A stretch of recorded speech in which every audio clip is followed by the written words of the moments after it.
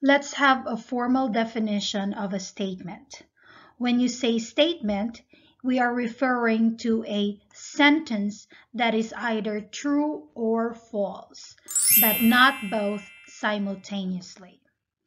For example, London is the capital of England. William Shakespeare wrote the television series Modern Family. These sentences here could either be true or false. Now, what are not statements? So if statements are sentences that could either be true or false, but not both, then what are not statements? So some examples of sentences that are considered to be not statements are commands, questions, opinions. These are not statements because they are neither true nor false. For example, Titanic is the greatest movie of all time. This is your opinion. Because of the word greatest, then that makes it just an opinion. Another example, read pages 23 to 57. This is an order or a command. This cannot be considered a statement. If I start losing my memory, how will I know? This is a question. This is not a statement. Our ultimate goal really in this lesson is to be able to identify validity of statements.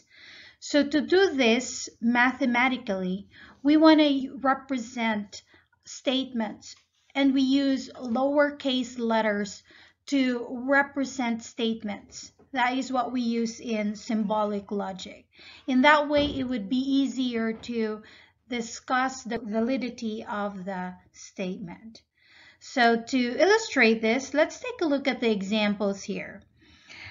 The statement London is the capital of England will be represented as P.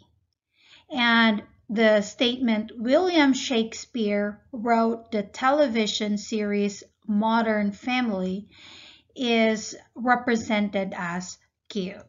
Now let's talk about negation or negating statements. When you negate a true statement, the statement becomes false.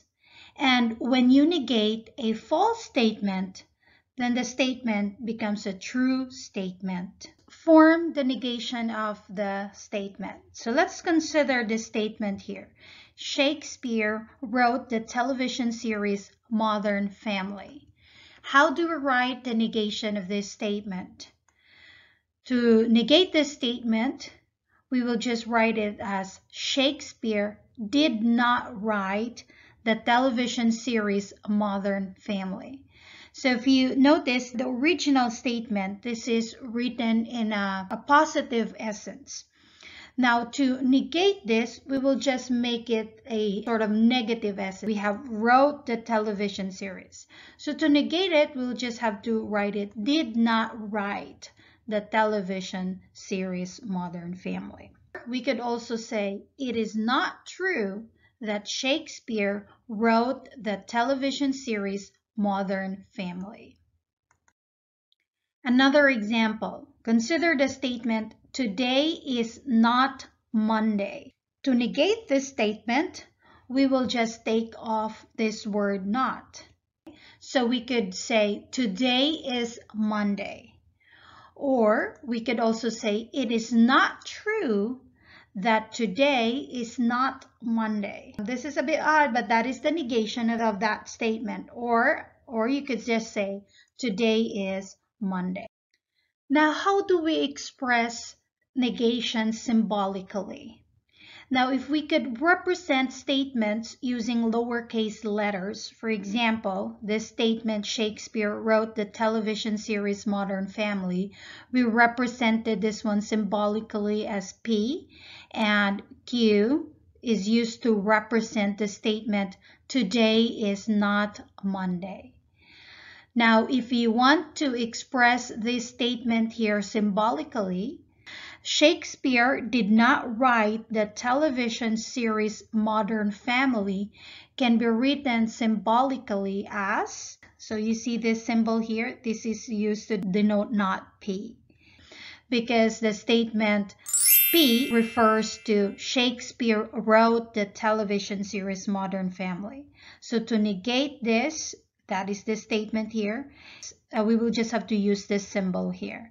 This symbol is used to denote not, or the negation of statement P. To negate this statement here, today is not Monday. So the negation for that one, which is today is Monday, in symbolic notation or symbolically, this will just be not Q.